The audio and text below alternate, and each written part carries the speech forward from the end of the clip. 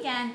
I just want to take a quick second and go over some of the portion sizes. And I talked a little bit last night about color-coded bags that I use for portioning out things, and I just wanted to share that with you really quickly.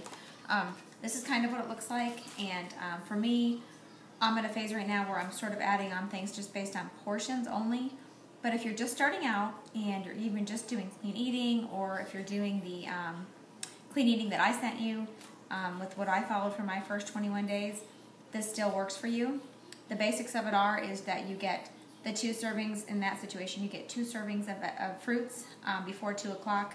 So for me, I've taken all of my fruits and I already have them separated out, washed, cut, ready to go, so I can put them in smoothies or do whatever I want to do to them. If you are on a day where you're getting starches, if you're at the point where I'm at, my starches are yellow, I use yellow bags.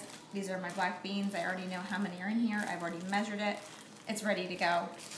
All of the lean proteins that you get, which are basically endless in that very first part of that diet, to start off with the whole clean eating, goes in red. So they're already sectioned off. So this is my ground turkey that's just got vegetables in it, and I can add this to salads. I can mix it up and make something else with it, but at least I know that I'm getting the quantity that I'm supposed to be getting, and only that amount of food.